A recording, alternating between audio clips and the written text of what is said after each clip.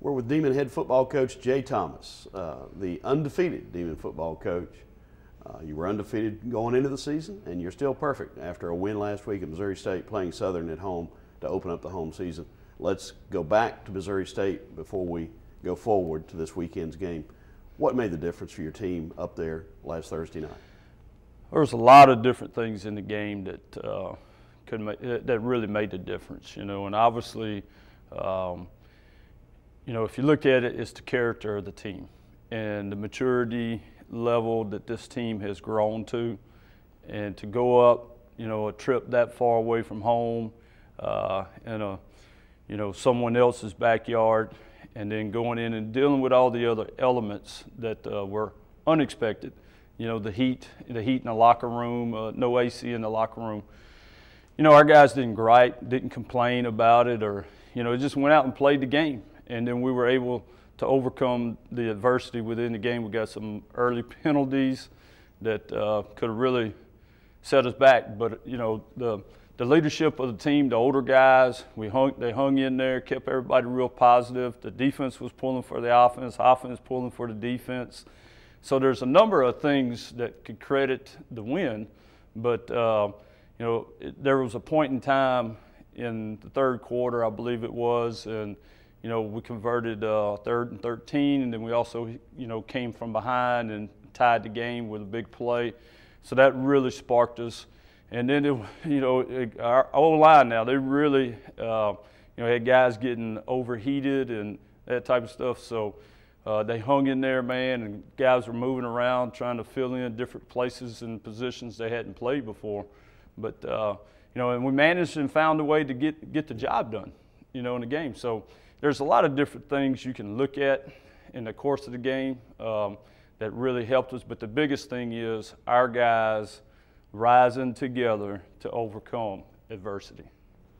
I know every coach has the standard statement about you make your most improvement from first to second game, and you had an interesting statement on Sunday in which you said it's really longer than that you make that improvement, but now you have a benchmark.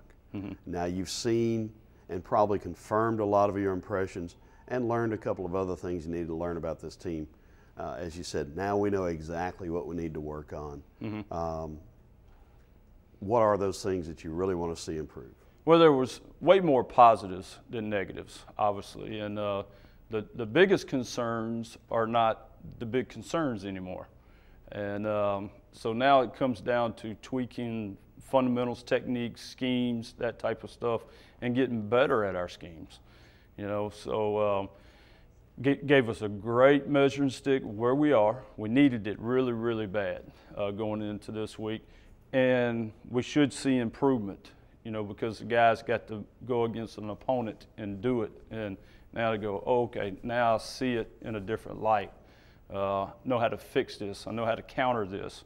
All right, so we'll begin that process today at practice, getting some of those cleaned up. We got some of it cleaned up Sunday night in our light workout, but it should begin to pick up as we go through this week. Then of course you should see the big improvement from week 1 to week 2 in some of those areas.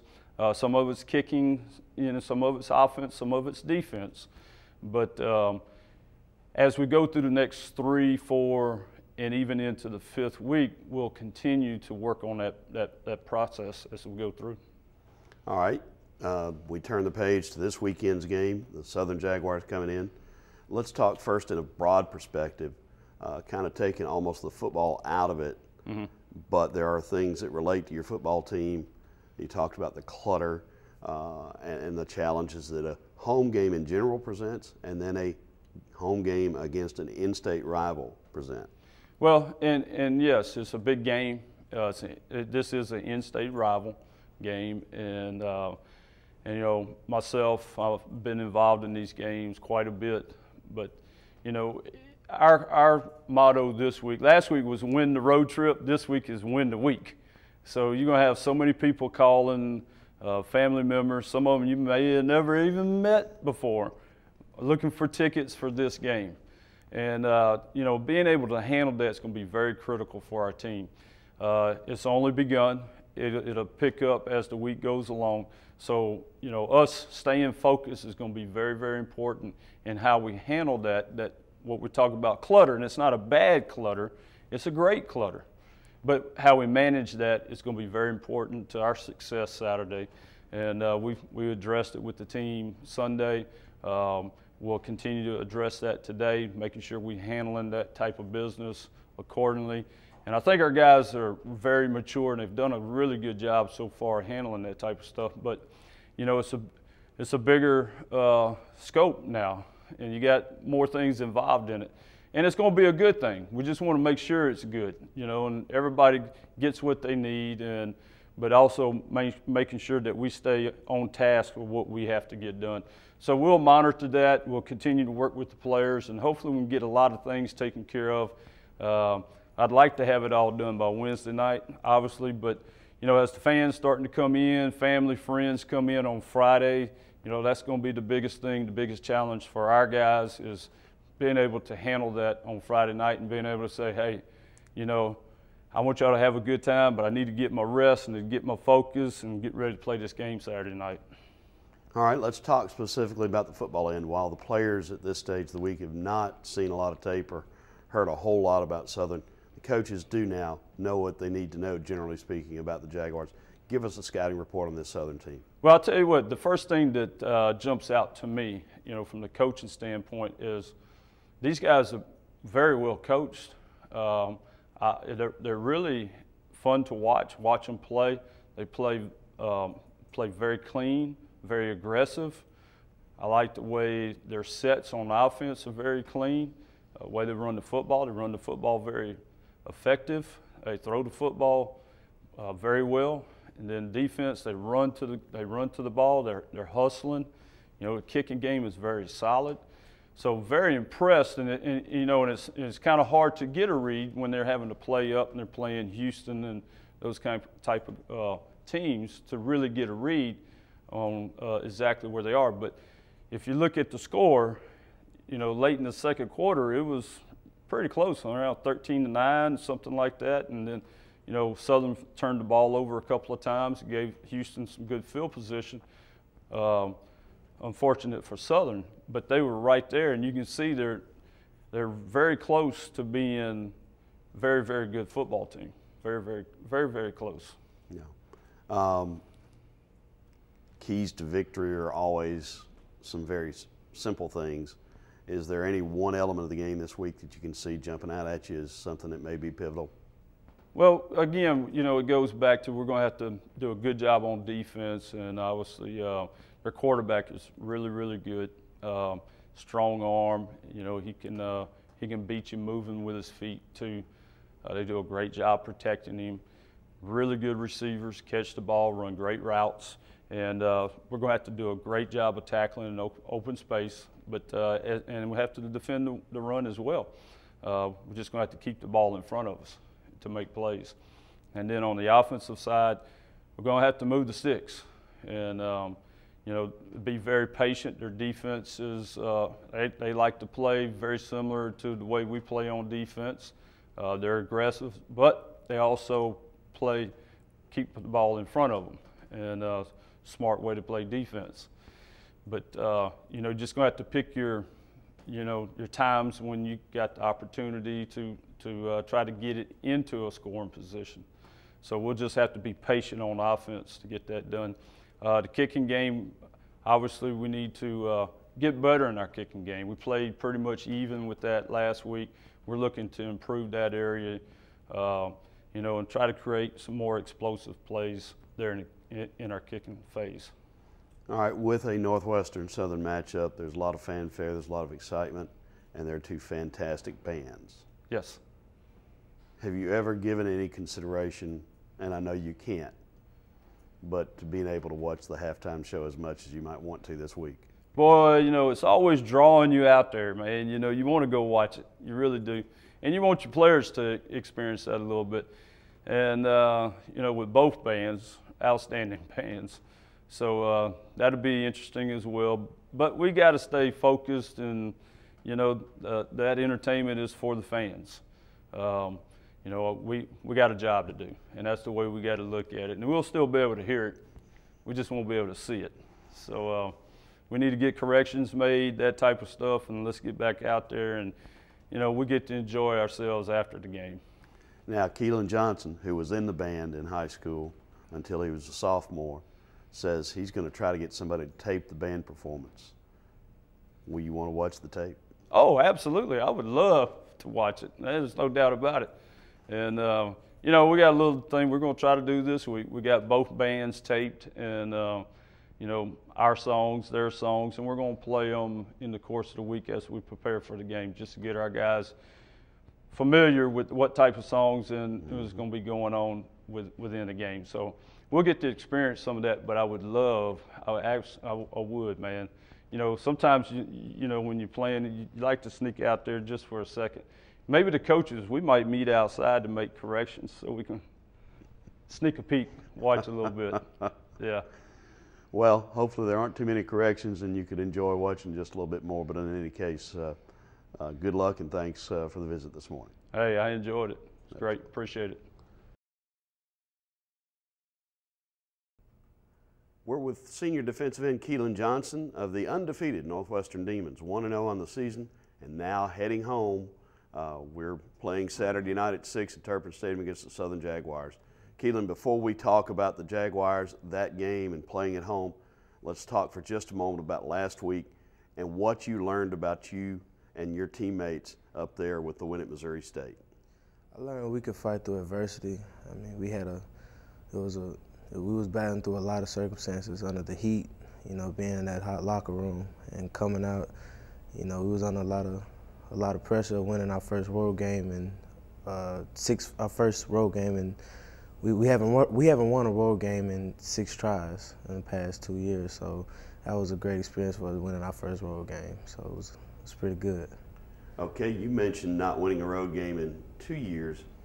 How about breaking a streak of 17 unsuccessful road games against non-conference teams dating back to 2005 to get that behind you guys, you know, really to show that it's a new team, a new season, a new approach, has got to be encouraging. That was a great accomplishment for the team. I mean, it boosted our confidence level up, and then it gave us just a great boost going into our first home game for the year. So. All right, we are going to turn the page and look forward to that first home game of the year, and you're smiling just thinking about playing at home. Yeah. Why is that? Well, I mean, it's not every day. The Turpin Stadium is always packed out with 20,000 people, so it's going to be a good experience for the team, for the fans to come out and support us, and it's going to be pretty exciting. There are games that you kind of mentally circle each year as you look at them, rivalries and other games that you may have a personal stake in. Always the first game at home is one, and when you're playing a program with Southern's tradition and the tradition of this rivalry, it just really magnifies, doesn't it? It does. I mean, Southern, from what I hear, they're a great team. You know, you never underestimate your opponent. Coming from an HBC school, you know, I grew up watching them a lot, watching their band a lot. You know, back at home, they used to come play Jackson State a lot, and it was a great experience watching their band. You know, I never did really pay attention to their football team, but watching their band was pretty good. All right, did you ever think I'd rather be in the band marching at halftime than playing during the game? Well, I actually was in the band up until my 10th grade year, and that was going to be a good possible choice for me, but you know, football took over. You know, kind of like the glory of people knowing me rather than just being out there carrying the horn. So, I mean, football I kind of fell in love with football, but band was up there with it. Okay, now I know you're going to take care of your business Saturday night playing defense end for the Demons, but is there a little part of you that'd like to be out there watching the halftime show? Oh, yes, it is. Every bit of it. I really want to see it. I'm gonna try not to sneak out and see the halftime show. Hopefully, we get all our adjustments done at halftime and we can see a little sneak peek of it. You'll at least grade the film afterwards, won't you? Yeah. Yeah. Now let's talk about the game. As you said, Southern played University of Houston last week. That was a tough matchup for them. Mm-hmm. I know you haven't had an opportunity yet to start looking at film and that sort of thing and really get familiar with Southern. But you know they're a hungry football team just like us. Didn't have the season last year they wanted, has a new coach, and certainly has some very talented players.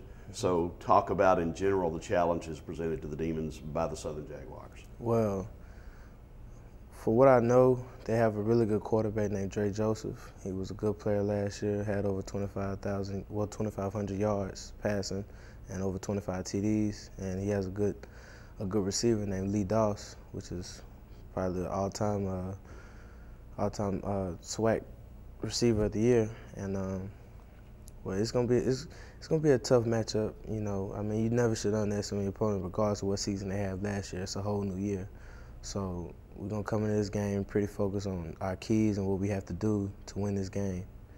And this is the kind of game that has been anticipated and will hang with you and you guys because there are Southern folks in Natchitoches, there are Northwestern folks in Baton Rouge, and as Coach Thomas has said, for all but this week, we're all friends. But now we're competing against each other, so that makes it more fun, but it also makes it more intense, doesn't it? It does. I mean, Southern, you know, they always bring a crowd. They always do. You know, I've known that since I've been back at home in Mississippi, going to see Jackson State play. You know, Jackson State probably have probably 10,000 people. Southern bring the rest of fill the whole stadium up. So it's gonna be pretty exciting. All right, let's just switch gears for the one last question. You know I've got to ask you about golf. Your guy Tiger Woods has played pretty well recently. Is he going to break through and win this FedEx Championship? I always have faith in Tiger. I know he's gonna pull it through for me. You know, I'm gonna be there watching for him when I get a chance, see the highlights of it. But I always got faith in him. He's gonna pull it through. He's been a little bumpy going in, but he always seems to bring it out. You know, you always get the best out of Tiger. Keland Johnson, former Mississippi State golf champion, Demon defensive end, thanks. Thank you.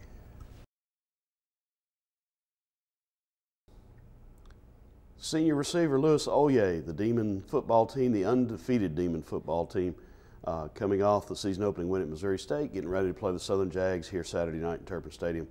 How does it sound when you hear the undefeated Northwestern football team? Oh, it sounds great. It's like words can't describe. You know, I've been through a lot since I've been here, and you know, for us to get our first win on the road, you know, our opener is just a great feeling, fantastic feeling. Okay, let's talk about what the difference was for the Demons last week. How did you guys win that game? What made the difference? Just all the hard work we put through. You know, this summer, like the guys, we worked really, really hard. You know, and we had it on our mind. You know, we want to be good this year. You know, I think we had to fight through a lot of things. You know, we got down at one point in the game, but I looked around the sideline. Nobody had their heads down. You know, I could just tell we were very confident that we was going to come back and win this game. So I think that's what it was. Just the confidence we played with this game. For this team, how critical was that win? I think it was very critical. You know. Like I said, you know, we haven't won a road game in I don't know how long, you know, it was a while. So I think to really get that win, you know, it took a lot off our backs, and I think now we can just play football. You know, since we got this first win, it's going to be very easy for us. Yeah, as Keland Johnson pointed out, first road win in more than 2 seasons, and here's one that boggles your mind. It had been 17 games on the road against non-conference opponents dating back to early 2005 since we'd won an out-of-conference road game.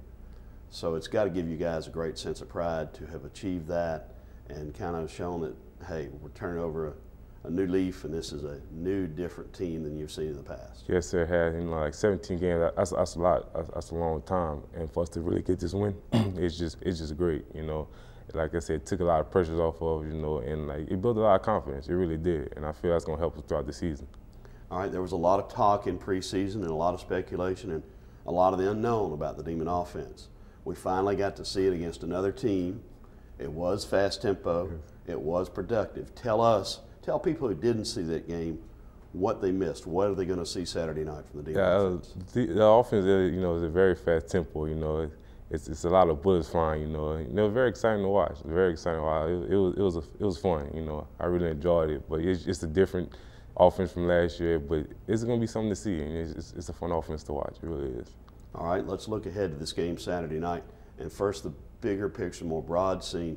It's two in-state teams that have a history, have a good tradition. This will be the 11th time they've met, and two campuses that are 3 hours apart. A lot of relationships. And you're a guy who grew up an hour from Southern, so you're certainly familiar with the Jags. And talk about all of the things outside of football that make this an appealing game. It's just like two inter-school states playing. You know, it's always big. It's always big. And, you know, the rivalry we have. You know, Southern, they always bring a great crowd. So it's going to be a fun atmosphere. You know, very exciting. You know, people have been talking about this game for a long time. Like since they scheduled, everybody's talking about, oh, I can't wait to see this game. And you know, now it's finally here. You know, the emotions are starting to build up. So it's going to be very, very fun. Now, you have seen Southern football through the years, so you know they're usually pretty good defensively. You're an offensive player. Talk about the challenges you expect Saturday night. They have very fast opponent on defense. You know, it's just so athletic. You know, it's hard to play teams that have so much athletic ability. You know, so we have to really be on point with our, you know, our assignments and just you know, focus up and just have fun out there as we play. What are you going to tell your younger teammates? And there are a lot of guys who will be playing their first home game as Demons. What are you going to tell them about how to approach Saturday? Just relax. You know, it's a lot of distractions, especially our first home games. You have a lot of distraction off the field, but just stay focused on the field. You know, don't let everybody, you know, get into your head. Just relax, play your game, listen to what you got to do, and just have fun. Relax out there. That's the biggest thing. One thing that's going to be big is tickets. How many tickets you got to come up with this week? A bunch.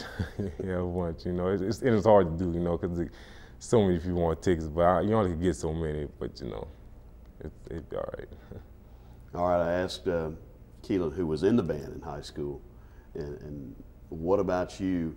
Are you a guy who would probably like to sneak out at halftime if you could and sit there and watch the halftime show? Not too much. You know, I'm so focused on winning the game. You know, that's what's important to me right now, just winning. But it wouldn't hurt to hear a little bit. But if I don't, I won't mind. But I just want to win. That's it.